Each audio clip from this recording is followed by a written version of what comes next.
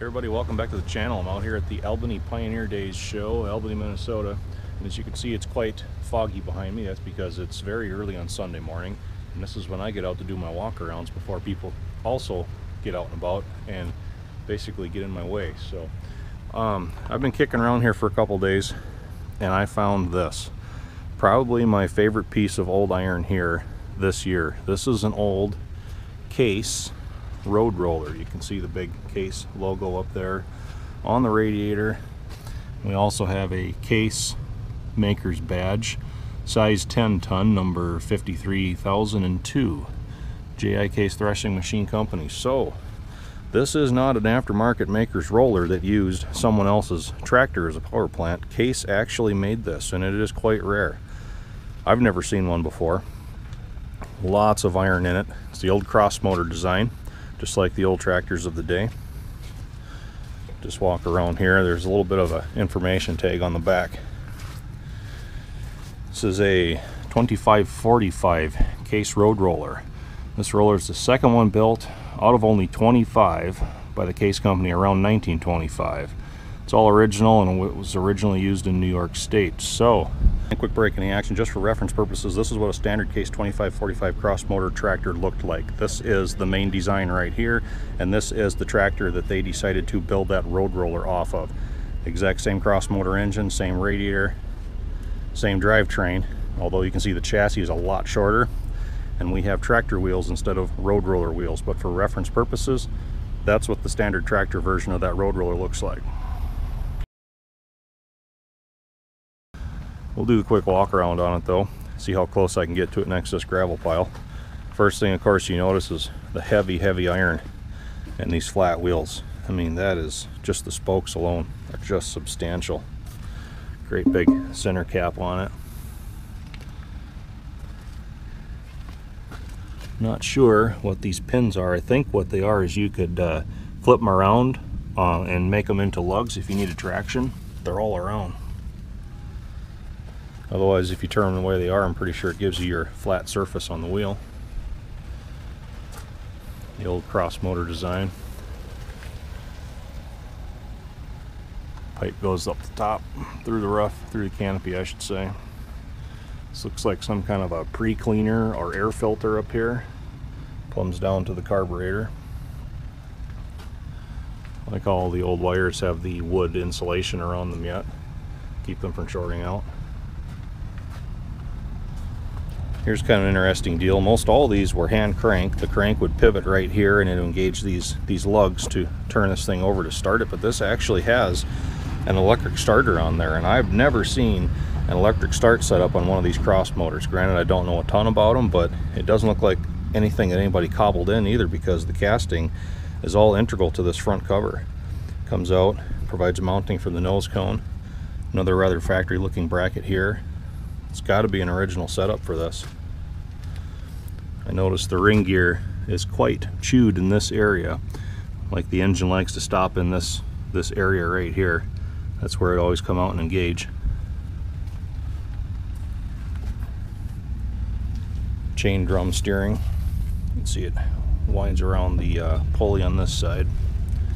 Comes up, anchors to your wishbone. Holds the front roller. The old riveted construction and the square-headed fasteners. Cobwebs are showing up just perfectly in the morning dew.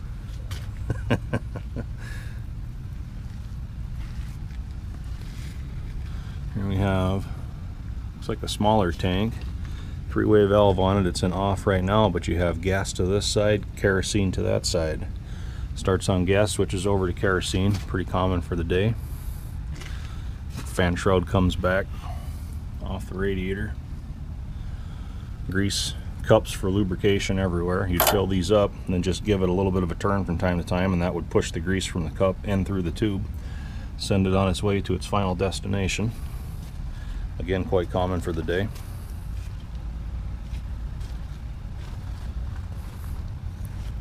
More of these square-headed fasteners up here. Just love it. It's awesome. Again, heavy wishbone surrounding that roller. Weight is your friend. That was the whole point of this. show you something over here again. I noticed we have this sprocket that has no chain, but this sprocket would have driven this sprocket, which is attached to a small air compressor. So what we need air for on this, well, I believe it's for this rear ripping attachment back here. This looks like it's a pneumatic cylinder. It would provide your lift that comes down basically to your toolbar, your crossbar at the back that has all the shanks on it. Looks like it's got a travel catch that's engaged right now to make sure it holds up. All catch is attached to this little rod with this little handle on the top. Ripping shanks just bolt in. They're not retained by the more typical, more modern wedge design. Big check wheels on it. That one don't turn. That one doesn't really turn either. It's probably been a while. They all pivot on this forward bar, and again, heavy cast brackets lead back to each shank. Pretty neat. Just walk this side real quick. Again with the heavy cast wheels, large spokes. This wheel has the same little pucks in there. I'm sure those are for flipping around to give you traction if you need it. I'm thinking scrapers would have attached to these bars right here. There's nothing there right now.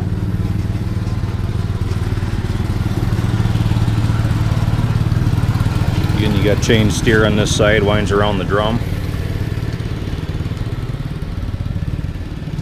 Looks like a bit of a friction brake here. Main clutch. I like the belt to their oiler. It looks like a screen door spring. Again with the wooden insulators for the plug wires.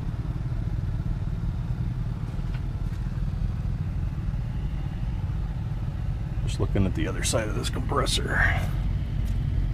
This is a Brunner manufacturing company. Can't really tell where it's made. It's from USA though.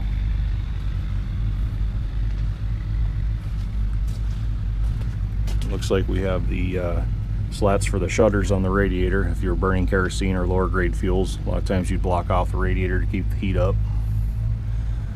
Typical eagle on the globe, J.I.case manufacturing company. Looks awesome. The old canopy up top.